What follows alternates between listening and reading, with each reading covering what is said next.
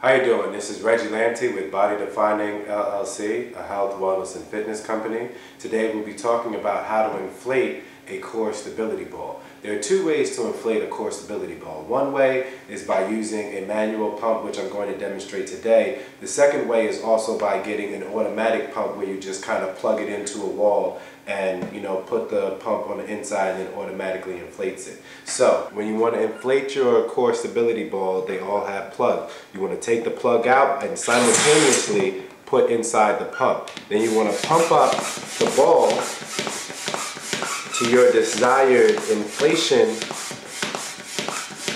Once you get there, you feel like this is enough air for you, you then do it in the reverse order. Take the pump out, simultaneously put the plug back in, and there you have it.